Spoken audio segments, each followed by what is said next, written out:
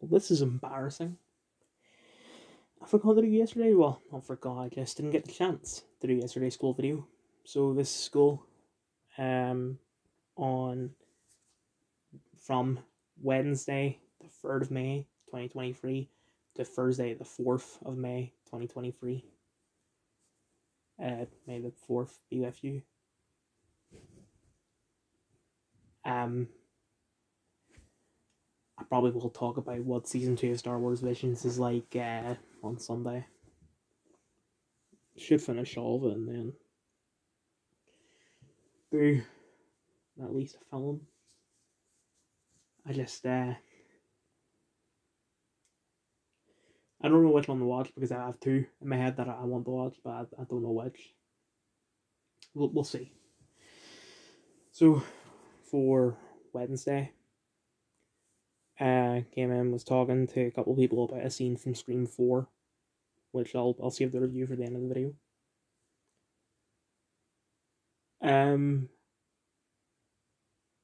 I'm trying to remember what media was like. Oh, right. All media was just writing down notes about some gay website. I knew we were doing this right after Zoella because they've been sort of put together, but I thought, right, it's like online shit, but this website it's a magazine that they made a website of the magazine. So why isn't this pushed with Vogue? I don't know. Or fuck, why not just stop? Don't do this, and instead we just talk about the online sections of Vogue, and the online sections the big issue. But whatever. So there was a lot of notes. So I didn't get all of them done in class. I I had to finish it and study because I had free periods and of study between break and lunch, and I was like, you know what, I've got my own room, I got complete privacy. I'm gonna log on to Disney and watch some 911 while I do my work, and I do that, but then it's like, oh, uh, you know, basically, all we've recognized you're on an iPad, so if you want to watch Disney, download the app. It's like, shit.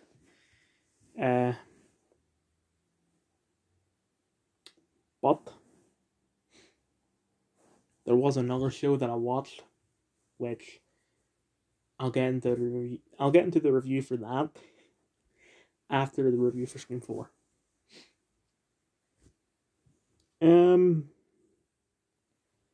So I'm trying to think of what's next. I think there was stuff to talk about in English, but because it was yesterday, I forgot. So I'll just go on to today. All I did was not revise, definitely not. I just read in Moving Image.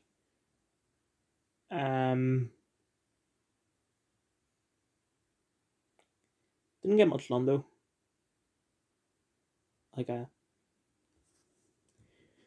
I'm taking a break from what I was reading. The thing I was reading right after 52, taking a break from that because I realized that there's two events I need to read, one from 89 and one from 94. So I'm currently on the one from 89. That Sorry, there's an ice cream van outside. If you can hear that. No, I wasn't getting excited or anything. But I fucking lost my train of thought. Oh, I read the sort of prologue to the event. And then the event starts off with the first issue. It's a free issue miniseries, so I thought this is gonna be tiny. But the first issue of this series is 80 pages long with no ads. So yeah. And then, it got crossovers and shit, and they released a very unique spin-off. Let me get out my iPad so I can look up the name of this spin-off.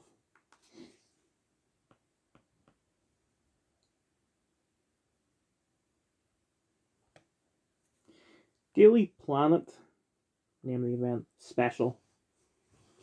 This is a 16 page issue that it's like it's not a comic, it's just, a Daily Planet newspaper. So you've got articles about the event, and they've decided for one, like Cat Grant doing a review of some Godzilla ripoff, a like dating advice section, teenage advice stuff. Yeah. So that's taken a bit.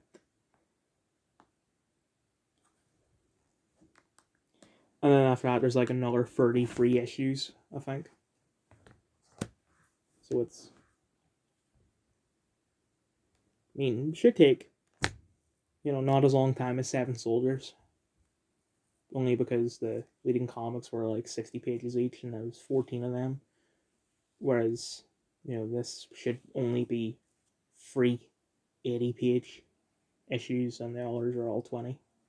Fingers crossed.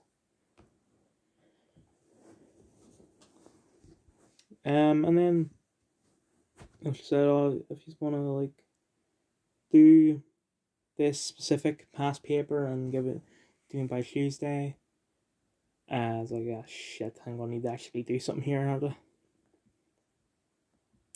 And then when I was leaving, she was like, "Oh, if you like do any past papers, and you want me to like mark or anything, just send it to me." It's like, okay.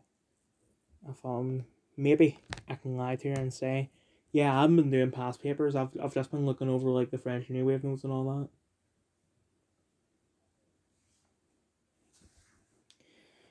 that. Yeah. I'm trying to think what is next. There's not much to talk about because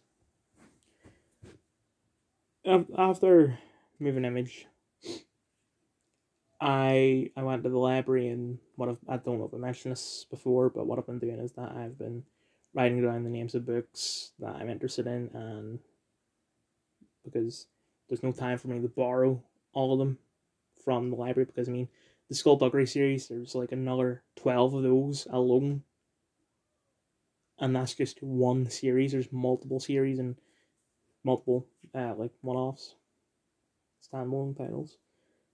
So I'm writing them all down. I'm just going to buy them off eBay.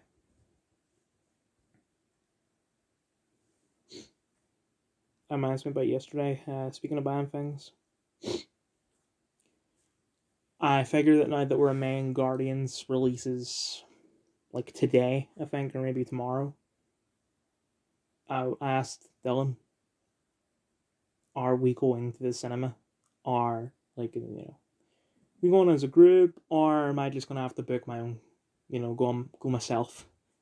I said, oh no, we're going out on the 14th of May, which unfortunately is a Sunday, but it is what it is. And then the driver invited my dad. He was like, if he doesn't want to come, just tell him I'll buy him a KFC. It's like, okay, yeah, my dad's still not going.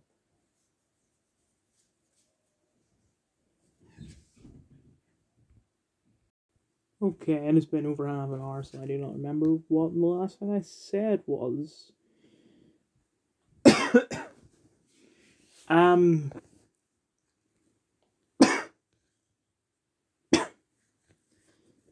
I know I went back to Wednesday to talk about me and my dad being invited to Guardians and all that. I think I finished talking about that. I don't think there's anything else that I need to mention. So I'm just gonna go back to today and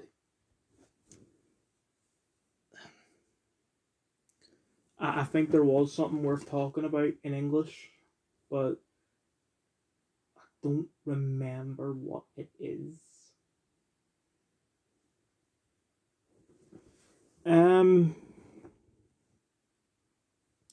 So we did another unseen poetry. This one was far better than that Biker Gang one, but it still wasn't that good. This was one called The Moor by something Larkin, and he it's about a lot. About this guy is known as Lon. I know that that's not really that's more of an American way to say it, but you know, he's cutting the grass with a lawnmower and accidentally kills a hedgehog. And the way the teacher described it, the mower has so much meaning to it. Go fuck yourself. Like, there's no fucking hidden meaning to this. The guy runs over a hedgehog, and I don't know if he feels guilty or not. I'm not good at picking up tone in words.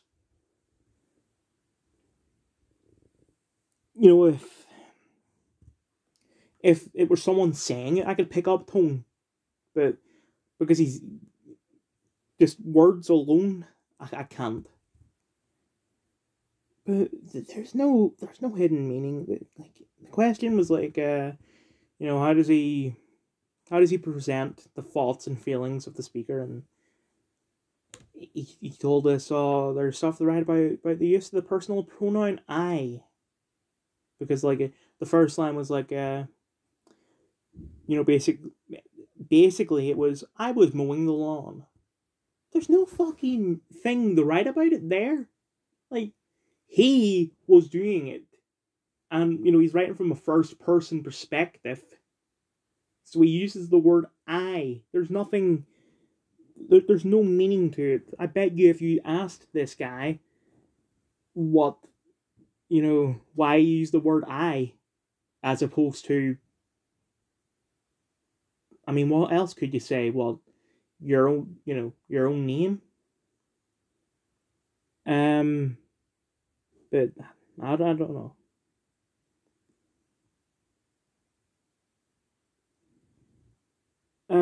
Yeah, I'll just continue. Well, what I mean is, get into the reviews. Scream 4, universally negative ratings. Directed by Wes Craven. I think this might actually be his last film. Wes Craven, Neve Campbell, Courtney Cox, David Arquette, Emma Roberts, Hayden Panettiere, Rory Culkin, Kristen Bell. You're probably going to see a lot of notifications where it's like, this person is sending a photo. I didn't explain this in the school segment because I didn't see, it wasn't relevant.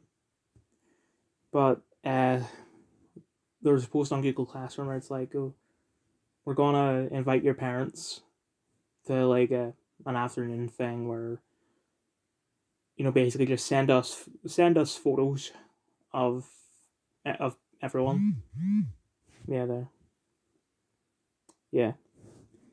Send photos of everyone and all that. Anyway, so that's what that WhatsApp notification is. Lucy Hale, Anna Paquin, Alison Brie,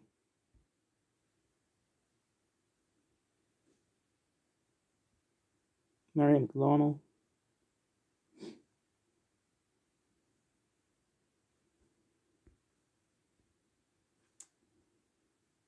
It's very slightly worse than Scream 3 in my opinion. Because Scream 3, they tried, for the most part, to make it at least a little realistic, but on this, actually, before I get into what I'm going to talk about, there's another scene that was similar to a scene in Scream 3. Scream 3, I might have talked about a bit where Ghostface looks like he shot Sydney in the face, but no blood, still alive and all that. And the reason why she survived is because she's wearing a bulletproof vest. Because apparently she got hit in the chest and not the head. Could just be the angle that made me think it was... Ah, fuck. Sorry, I have my tablet right next to me and I just got a notification. I mean, I know that this won't affect me, but it's fucking Ireland passes for crime law.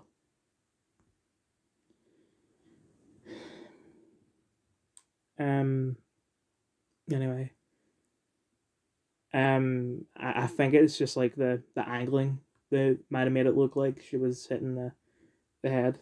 And in Scream 4, there's a scene where it looks like Gail gets hit in the in the chest. Like the rib cage area. But then later they're like, oh, you were stabbed in the shoulder. Also the knife looked fake as fuck. Like the way that prop knives works on like films and stuff is that it's like when you take a spring out of a pen, where if you like try and press it on something, it just retracts into the pen. That's what prop knives are like. Wait, oh shit, that's prop needles. Whoops. But that's kind of looked like it. It did look like the knife was retracting into like the handle, and it just did not look like she got stabbed because there's no blood. Whatever. Anyway, the scene that I really, I mean, I love hate it. Like it's so bad it's good. The context for this is that it's two police officers or two sheriffs or whatever. They're discussing like, oh, the cop never survives in horror films. And then they're like, oh, but what about Bruce Willis? Even though Bruce Willis, like, Die Hard is not a horror film, but whatever. And if we're just going to count all police officers in films, what about, Lethal Weapon, Rush Hour, Beverly Hills Cop? I've never seen it. Just, all those. But anyway. So, Ghostface kills one, like stabs him in the back, and stabs the other guy, like center of the forehead. And he's like, "Oh shit!" Gets out of the car, walks really slowly from, like, I'm not good at distance, but not that much of a. He didn't go far. Walks very slowly too. Has like a dramatic falling to his knees, and he goes like, "Fuck you, Bruce Willis," and dies. Like, the fact that he didn't immediately die. I've never seen Scary Movie, but I feel like it's something that would fit in Scary Movie more than Scream. Other than that, the film was okay. Forgot to mention,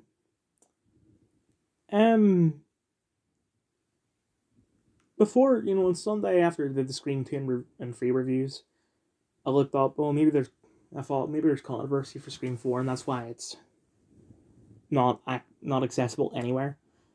And I was like, oh, Scream 4, 10 years later, it's something to do with white privilege. No. Like, both killers are white, killing mostly white people. Yeah, a black person dies, but not because he's black.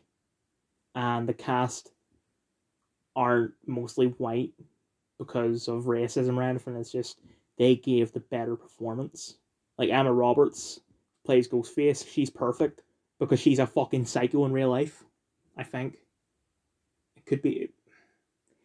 I know it's one of the cast from American Horror Story. It might not be her. All I know is that one of them is a psycho. Pretty sure it's her though. Anyway, this is the thing that I watched yesterday while I was doing my work. The Practice universally positive rating.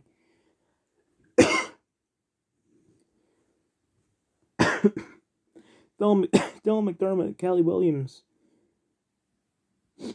James Spader, Linda Hunt, John Larroquette, Lake Bell, William Shatner, Kim Raver, Callista Flockhart, Michael Emerson, Patrick Dempsey, Emmy Rossum, Lisa Edelstein. Is she in like CSI or something like that? Or Heist? Anyway.